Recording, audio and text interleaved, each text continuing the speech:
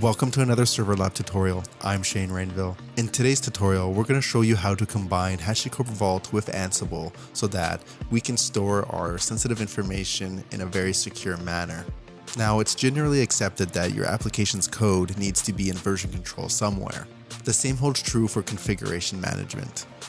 Chances are, whether you're deploying an application or you're configuring a service on a host, you're going to have sensitive information such as credentials, SSH private keys, a variety of information that really should not be in version control. It shouldn't be anywhere that could be publicly accessible. This is where Hashicorp Vault steps in. We can store all our sensitive information on a separate host in a very secure manner. Now, we're not going to focus on how to actually install Hashicorp Vault, that's for another topic. But what we are going to do is show you how to take your sensitive information, place it into the vault, and then extract it using an Ansible playbook. So without further ado, let's begin.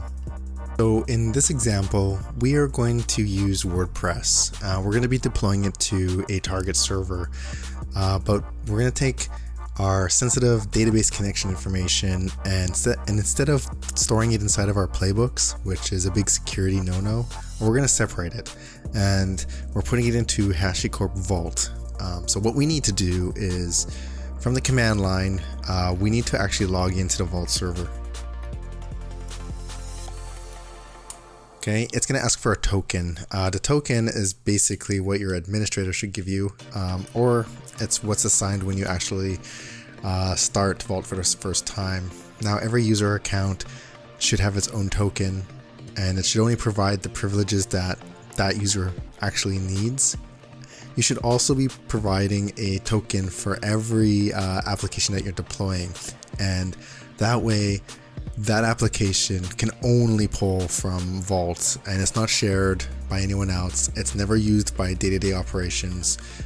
So that's just something that I would recommend. So let's take our token and let's enter it in. Okay. Now we've successfully logged into the Vault server. Now we have to actually write our sensitive information inside of Vault. You have to set the little partition path where you want to store it. So we're going to do that now. So we have secret, and we're going to put it under Server Lab, Production, and DB. So this is going to be our production database connection information. We have to set the values, so we're going to use username. So this is going to be the user that we connect to the database with. Now we'll set our password. We'll also set our host. Typically, you wouldn't need to put this into a Vault. You can probably keep this inside the playbook itself, but we're just going to show you that we can set multiple values. So that's the only reason that it's here. And then finally, we're going to put in our database name. The same thing if the server probably doesn't need to be here.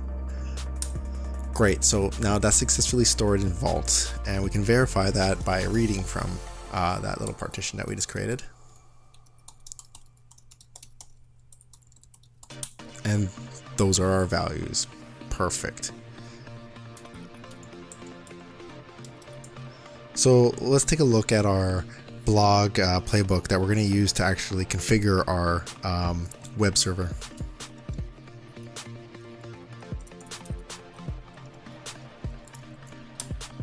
Okay, so three key things that we're going to look at here under vars is we have three variables, one for the Vault URL. So this is going to be the URL to our Vault server with the port number. Important, this is how we're going to connect to it. We also need to specify a token. So like I was saying, this token needs to be specific to just this job, and it should not be shared by anyone else. There is no reason why anyone else, any other deployment should be using this token. This way we can invalidate this token if it's leaked or something happens and we're not affecting anyone else or any other application. Okay, and thirdly, here's our variable serverlab_db. So we're creating this variable, and it's going to be used to store all that information that we're querying from the Hashicorp Vault, and we're doing a lookup using the Hashi_Vault key Remember, here's the partition that we store our information in, so we're setting that as the secret.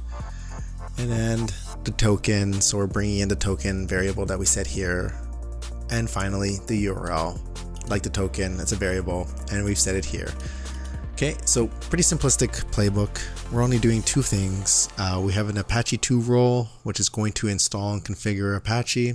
And then we have our WordPress role, which is going to deploy WordPress onto the server and then configure it. Let's take a look at the WordPress role that we have.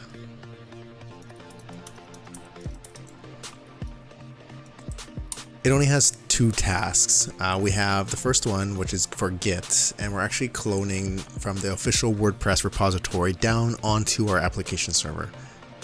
We're specifying which version we want. Nothing more, pretty simple. Second, we're configuring WordPress. So we're creating the WP config file that you would have to manually set if you were deploying WordPress. And we're gonna use our template, populate the database information, and then drop that onto the server. So when we're using Hashicorp Vault and we're bringing the values into a variable inside of Ansible, it's a dict, but we can't just access that dict. We actually have to use this with items line in our playbook for this task, and then we have to specify that dict as an item. So if you remember, this is the variable we set for that. Okay, so let's take a look at the template itself.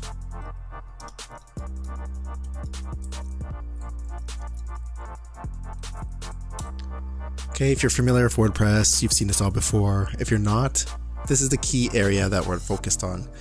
This is our database connection information. So here we have the database name, and we see that this is a Jinja 2 template, so this is how you specify those variables, and we are calling the server lab _db variable, and the value that it's storing is .name, so the database name. Same thing with username, password, host.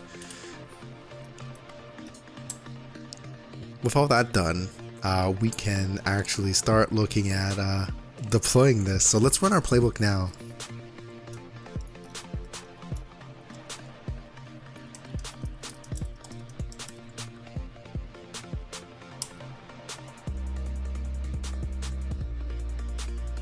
So we're going to go through all the steps. A lot of this I've already done just to speed things up, and we see that nothing has actually changed because I've already actually ran this. But it's good enough to show you that these values are being used. We can see inside of the Ansible output that information. We'll see that here. So here's all the information that we have from the vault. Now, why don't we change one of these values? We're gonna go back and we're gonna do another write. So whatever we do here is gonna overwrite whatever we had previously. So let's replace this with super secret password. Okay, we've successfully written it, and now let's run our playbook again.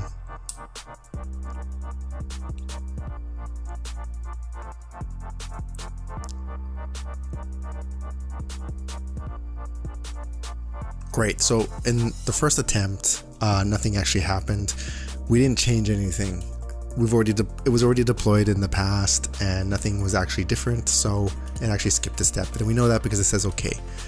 In our second attempt, because we changed the password for our database, we can see that the WordPress configuring task was actually changed, and we can see that there's our newly set password. So that's all done. Why don't we take a look at the actual config on the actual server just to validate that our settings are indeed being stored inside of that file.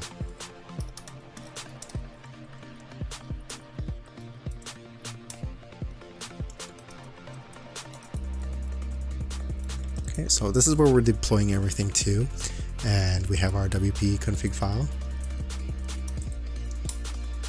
And there you have it. There's all the information. Those are the credentials that we stored inside a vault. And now you know how to keep your secrets secure in a vault and then query them using your Ansible playbook and configuring your servers. And by doing so, we've separated our configuration playbook stuff from our sensitive information, the two of which should never be stored together. You never know, someone may access your playbook and then they have full access to all your servers because they have that sensitive information. So this is a best practice. You should never keep your sensitive information inside of your configuration management scripts. And with that, that's the end of this tutorial. I hope you enjoyed it. If you liked it, make sure that you click the like button at the bottom. Also, if you found it interesting, make sure you subscribe to this channel. We hope to keep putting more content on a frequent basis.